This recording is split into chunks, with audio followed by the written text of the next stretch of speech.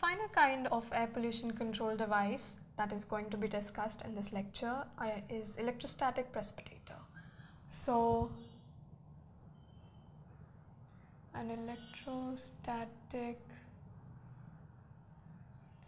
precipitator.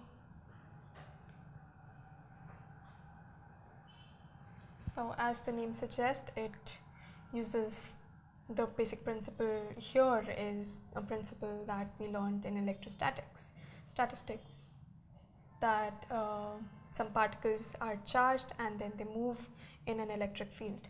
So, how electrostatic precipitators are different from the previous category that we just discussed. What we found in the previous category was that when we were applying energy, when we were supplying water, so the energy that we were applying was to the entire media. So in the scrubbers, energy was applied to the entire media.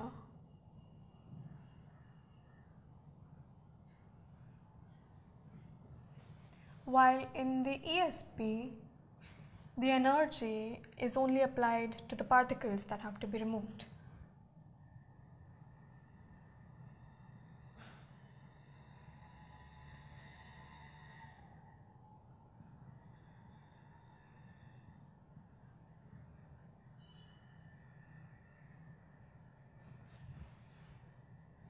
Yes, so the energy is only applied to the particles that has to be removed. Therefore, I'm not saying less energy is required, but we can remove finer particles than were covered even with scrubbers. So we can remove finer particles. There is no pressure drop, so you can directly move from an ESP to the next instrument and expect some good results.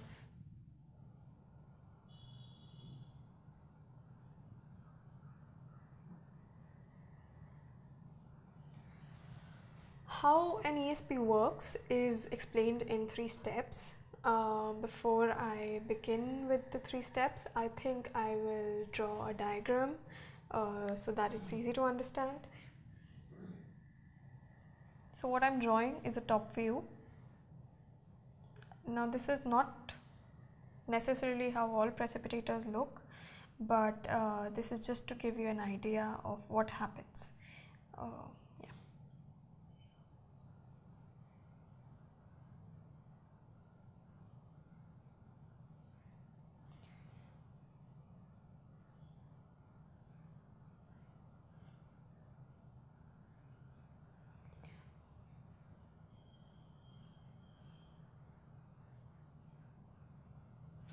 So picture the gas coming in here,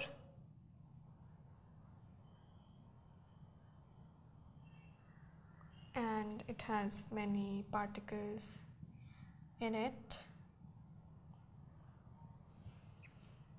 Yes, so what is going to happen is that the first step,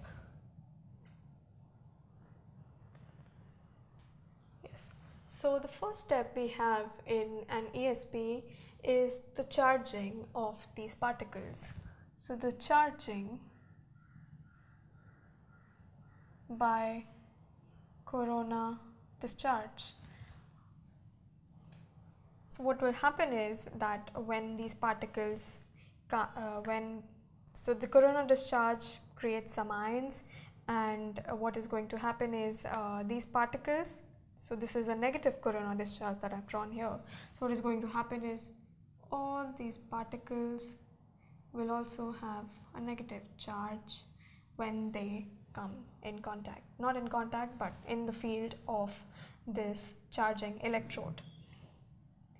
So the charging, like I've drawn in the diagram, is not necessarily negative, but it is mostly taken as negative. In the large scale electrostatic precipitators, the corona discharge is always negative, and the negative corona discharge has a disadvantage that it leads to the production of a lot of ozone. And as we studied, that ground level ozone is very harmful, and it is a pollutant. In fact, it is one of the criteria pollutants.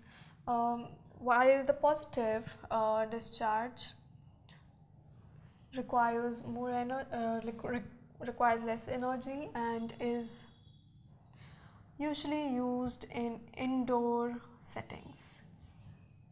So once these particles are charged, they are going to move in this electric field. So these are our collecting electrodes, the ones that I have marked with a positive. There is an electric field that is created, and these negatively charged particles are going to move along that field, and they will be attracted to these positively charged electrodes. So the second step is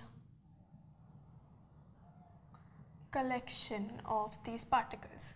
Now these particles are going to come up here, and they're all just marking them with little lines to show that they're negative. So what is going to happen is that they are all going to come and deposit here at the collection electrode. So the forces responsible for the deposition of the particle at the collection electrode are not just electrical, which is pretty obvious from the electric field that is created and the name electrostatic precipitator. So the forces are not just electric, but there would also be mechanical forces in terms of the inertia of the particles, and there are also going to be molecular forces.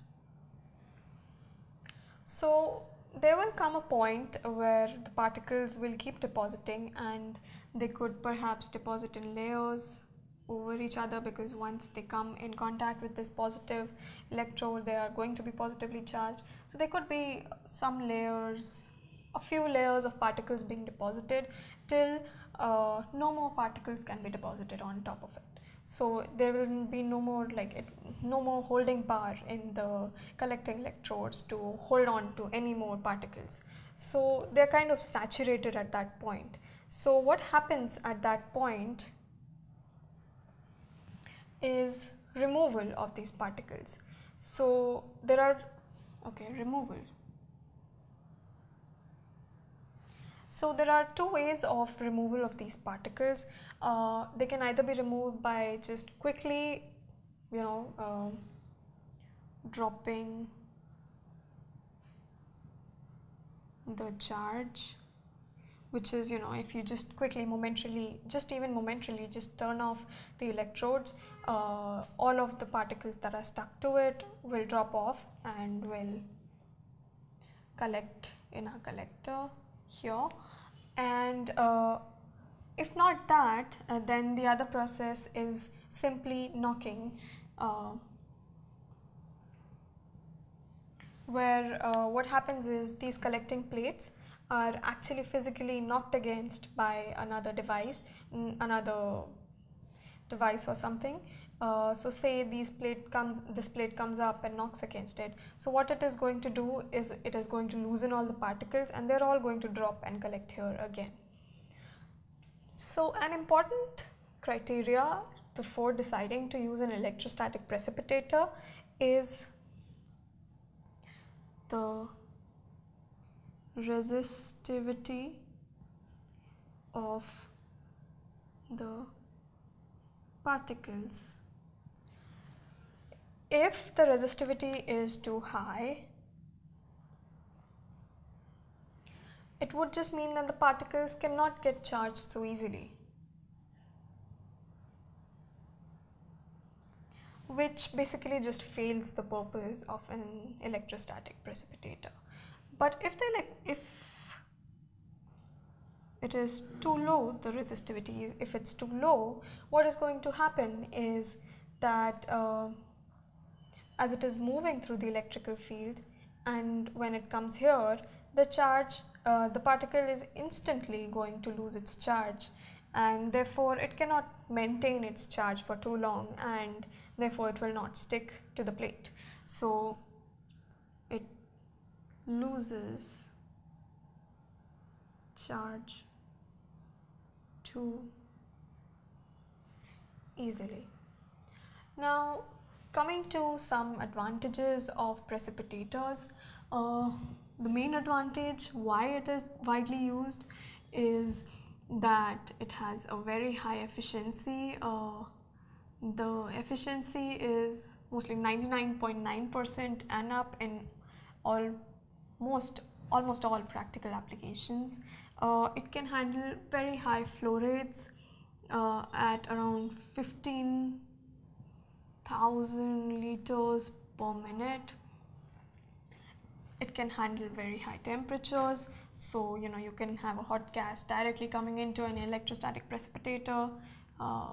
Yes, and the thing is, electrostatic precipitators can also work in a wet environment, so they can also be used in a wet environment. Electrostatic precipitators, there is no scope for re-entrainment.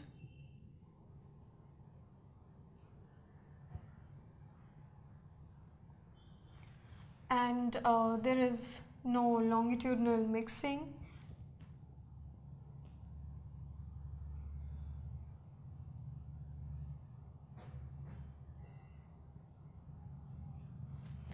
And so there is no longitudinal mixing. So an equation which gives us the efficiency of an electrostatic precipitator, I'm just going to introduce that. I am not going to get into how it is derived. So the efficiency of an electrostatic precipitator is 1 minus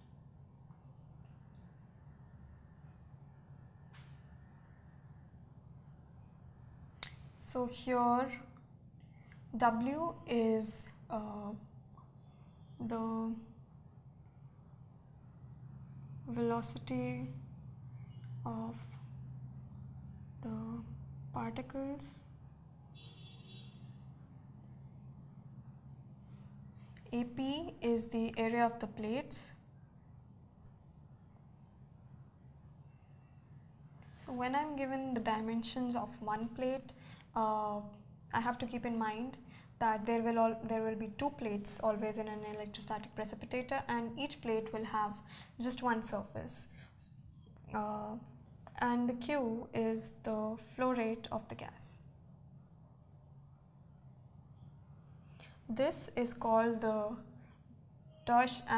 Anderson equation.